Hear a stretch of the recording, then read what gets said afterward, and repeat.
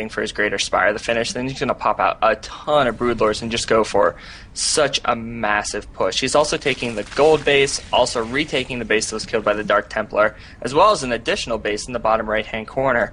viOlet, just the longer this goes, the more control he has over this game. Yeah, and you can tell that viOlet, I mean, he's still not happy with his economy. He's been starving and gas. I mean, he's making 12 Broodlords. That is an incredible amount. The Mothership is almost done here for EGAxslav, and that'll be his huge defensive ace in the hole that, I don't think viOlet is aware of just yet.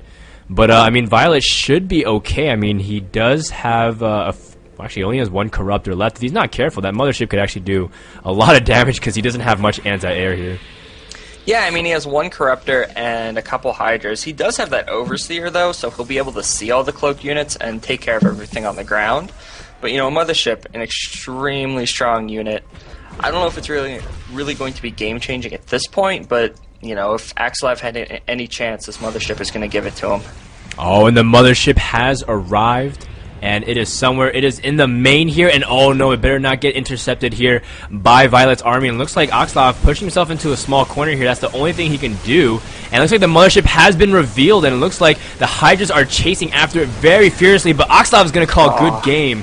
As, I mean, he realized as soon as he saw that massive amount of Broodlords, it doesn't matter if he has one Mothership. Everything is going to die there. Yeah, I think sadly that game really came down to those Zerglings in the beginning. EGAxslav did a valiant job of struggling back into that game, but those Zerglings just denied so much economy for a Protoss player, and it just set him a little bit too far behind. Yeah, so, playing from behind is definitely not the best of those scenarios. We're going to go, guys, really quick to a commercial break, and when we come back, game number 2. Between EGAxslav and viOlet on MLG Shattered Temple. This is Frode and Bonk with the Playhem Showmatch Series number 4.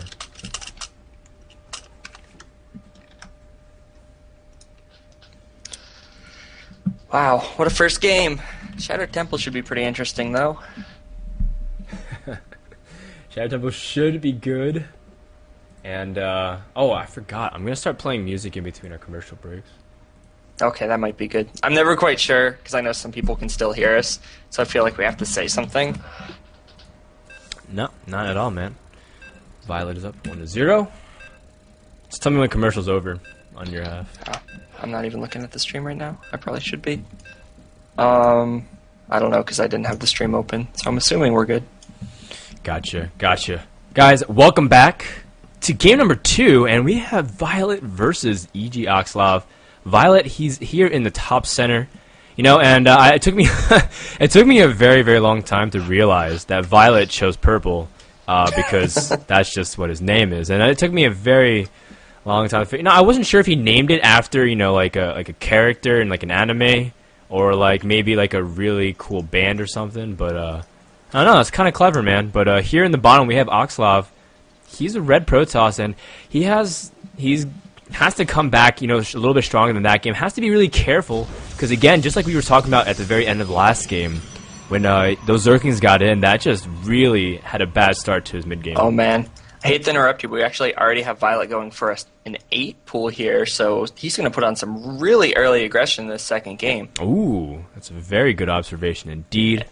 And EGAxslav actually isn't scouting the cross positions first, so he's not going to know about this for a long time. If he doesn't get in there pretty soon, he could be caught completely off guard by this. Yeah, but at the same time, he isn't going for any kind of fast nexus, so he does have more or less area to work with in terms of, he doesn't have to build as many buildings to wall off. So if he can get a good scout in, he should be able to still prepare for it as long as he does the right things. The problem is that, again, just like you said, Zerg's had a lot of time to prepare for this. viOlet is, he's being sneaky, man. And when you see something like this, Bonk, what do you do to personally react to this? Well, the worst part about this is EGAxslav actually went for an extremely late gate. Instead of getting a gate on 12, he decided to not cut pro production, which makes his gateway so much later. So EGAxslav doing the right thing here, getting a forge down, but with a 14 gate, he's not going to have the zealot out in time. These Zerglings are actually going to get there.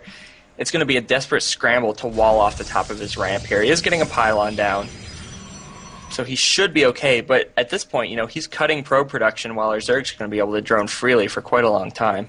Yeah, so, you know, Oxlav, I mean, he's got to do something here to really manage the damage. The Zerglings are going to do a lot of things. The good thing is that he put the pylon in a non-exposed area, so that only, I think, one Zergling can attack at a time, and as a result, Oxlav is going to have that gateway take the brunt of the damage. No cannon from Oxlav just yet. He just really wanted to, you know, force the Zerglings to attack something, but finally the first cannon comes out.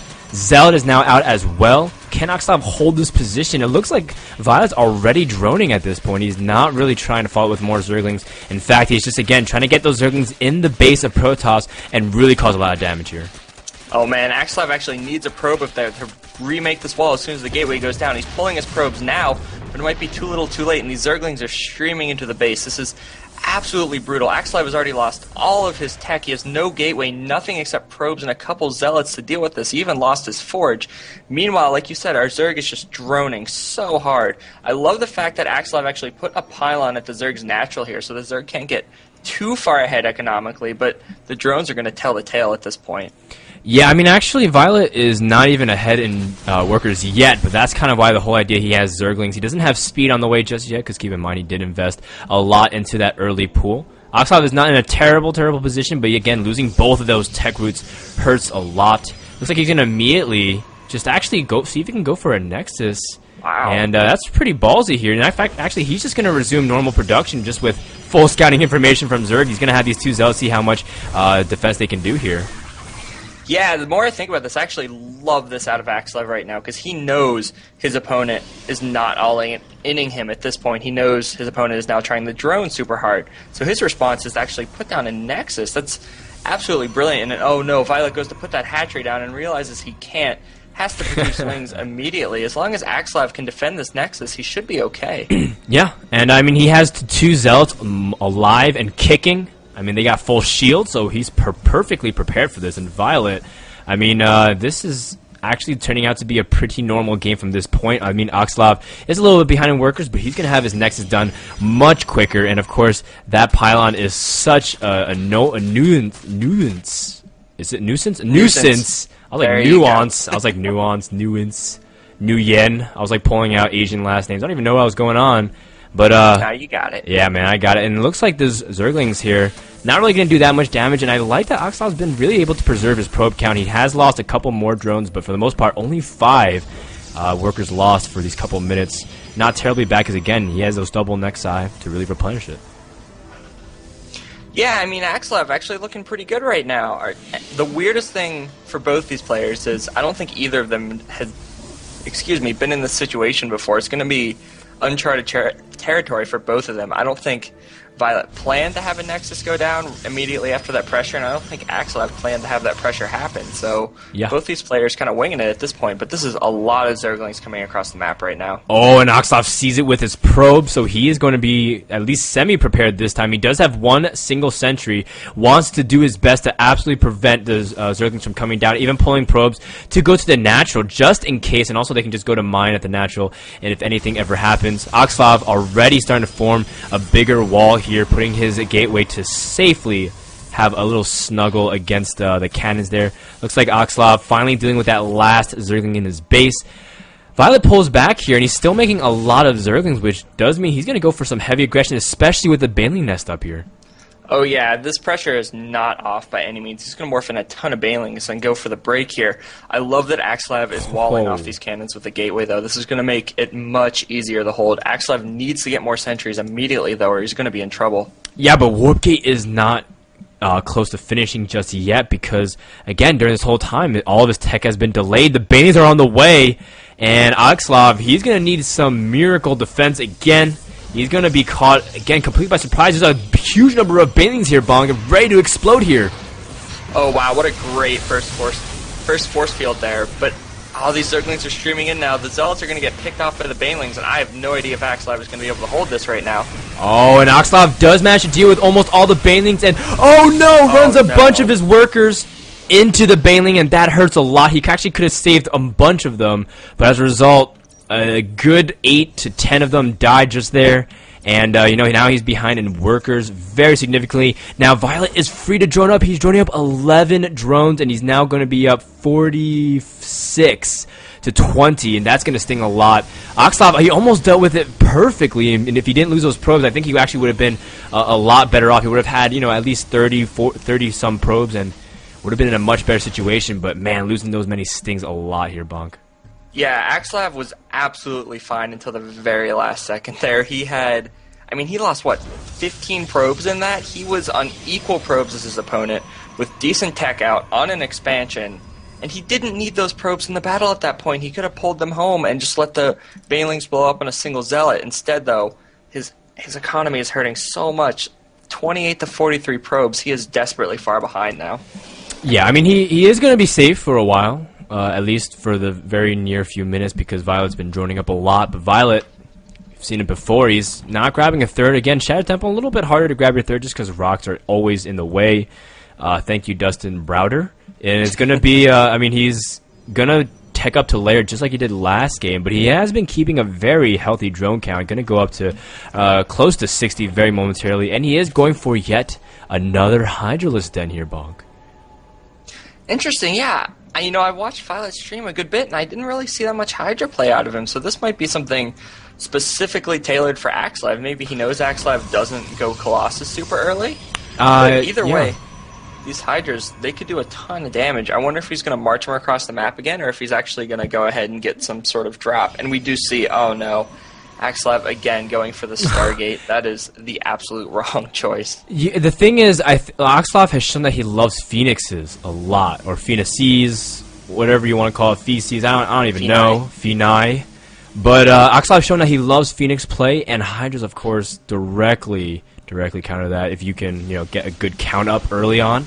And EGAxslav, he's been going Stargate every game thus far. Of course, it's only been 2 games, but showing that he really favors that play, and he's really been wanting to incorporate it. But with going Hydras directly off of 2 base and getting upgrades very early with the Evo Chamber, these Hydras are going to be a very strong, fearsome force. And EGAxslav, he looks like he wants to take out those rocks, but he's going to get caught off by surprise again, because I just feel like, these Hydras naturally counter a lot what he's doing here. Yeah, and like you said, first Phoenix already being chrono boosted. EGAxslav loves these Phoenixes. Violet sees the Stargate, though. He has to be happy with that. Even if Violet doesn't pressure with these Hydras, EGAxslav has absolutely nothing to go on the offensive with. That means Violet's going to be able to take an extremely easy gold base here. Also probably a 4th and 5th base as soon as he wants to. Also Violet very smartly spreading creep on EGAxslav's third. This is going to delay that expansion ever so much. And oh, look at this. At the same time these Stalkers go up to deal with this Overlord, the Hydras are going to come streaking across the map. Oh, and that's going to be very, very bad news for our Protoss player indeed. Violet already revealing that he has Hydras. The Hydras do snipe that cannon as soon as you can say hello. And EGAxslav, he's going to lose a couple gateways here. He's just really biding his time. Doesn't really want to force himself out of engagement because, again, he has a kind of an awkward engagement area because he's walled himself in. He's going to do some force fields, but has to be careful not to lose these sentries. A lot of them are full energy, and a couple of them already went down. Yeah, those sentries being in the front was absolutely brutal for EGAxslav here. He does get some good force fields off now, trapping quite a few units, but more and more Hydras are just streaming in. Look at the creep spread from Violet. It's all in a straight line to EGAxslav's base, so these Hydras reinforce that much quicker. EGAxslav losing cannons, losing tech here. He's going to lose his forge before too long. And oh no, his gateways are now powered down. He is in so much trouble. Oh man, EGAxslav losing a lot of supply as well. And not only that, but he's engaging in bad spots. His Stalkers, half of them are not even firing because they're stuck behind the gateways, are stuck behind each other. And as a result, the Hydras have a superior concave, and EGAxslav has really been pushed back here. Probes are being pulled. That's always a sign of very strong desperation. Violet taking out everything, even the Hydras getting their melee on, as EGAxslav calls good game. And you know what, man? Going down 2-0 this quickly, Bonk, that always stings here. Yeah, absolutely brutal. And the thing is, EGAxslav has to be kicking himself. If he only hadn't lost those probes, his economy would have been so much better. He would have had so many more units to defend with there. But, as a pro player, he's been in this situation, and you can recover from that. It's not like he played his best and got absolutely crushed. He knows the mistake he made. He just has to go back and fix it and try again. And this is a best of 7, so he's still got some time. Being down 2-0 really hurts, but, next map, an ultra macro map, and that's where EGAxslav really shines. All right, guys, yeah, so hopefully he can turn around for this game. We're going to go to another quick commercial break. But when we come back, we can see game number 3 between EGAxslav and viOlet. We can see game number 3 between EGAxslav and viOlet. Don't go anywhere, guys. Playhem Showmatch Series 4 number 4. Game number 3 coming up next.